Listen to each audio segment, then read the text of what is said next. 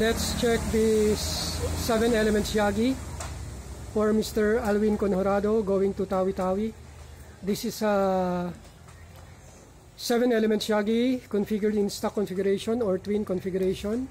So let's check the frequency response of this antenna before I ship it to him. So each elements are marked with numbers. I'm going to put numbers on these elements, and you just need to put back the elements with the corresponding numbers on the boom.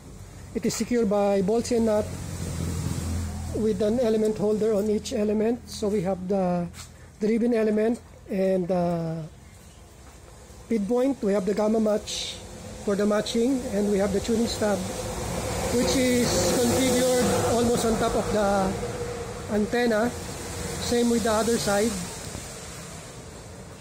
So it has a similar configuration for each individual antenna. Same placement of antenna elements. So let's check the frequency response of this antenna. Make sure that you tighten the SO239 connector and the feed point. This is directly coupled to the boom and attached to an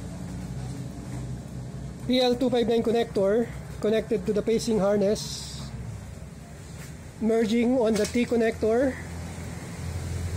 from both ends of the antenna. From the T connector, we have the feed line, an RG8 coaxial cable going to the antenna analyzer. So let's check the frequency response. So from 145 megahertz, we have 1.042 SWR. So let's check the other frequencies going to 142. 144 is 1.3 or 1.4. 143 is 1.7. And 142 is 1.8. So let's go up. From 145, we have 146 at 1.1 at 52.81 ohms. 147 at 1.27 or 1.3 ohms. Or 1.3 BSWR. 148 at 1.5 BSWR. So let's check the exact center frequency of this antenna.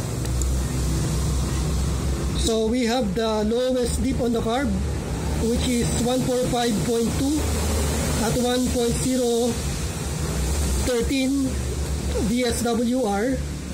So from 142 our lower frequency and 148 our upper frequency, we have 1.9 at 142. So let's go up. Let's go down to 142.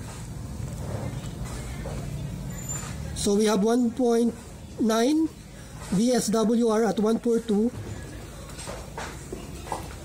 142.5 is 1.8. 143 is 1.7. 143.5 is 1.5. 144 is 1.4. 144.5 is 1.2. 145 is 1.057.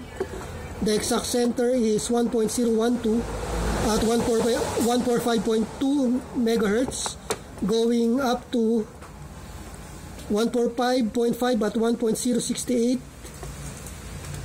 146 at 1.1, 146.5 at 1.1, 147 at 1.3,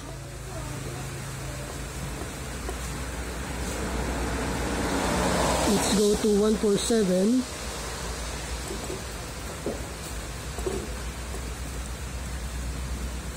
my dial is malfunctioning. So 147 is 1.3, 147.5 is 1.4, and 148 It's 1.475 or 1.5 DSWR. So let's check the impedance at the center frequency.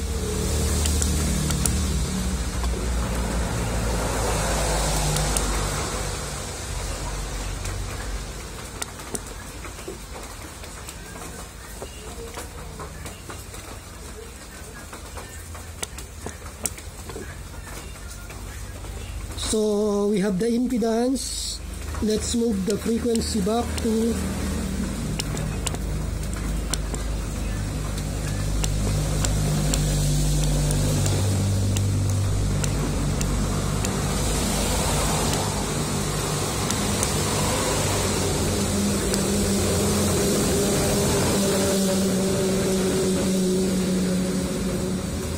145.2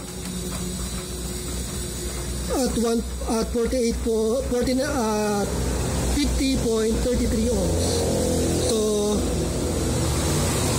this antenna is ready for shipping, and I'm going to ship it to Tawi-Tawi for Mr. Alvin. So until next time, thank you for watching.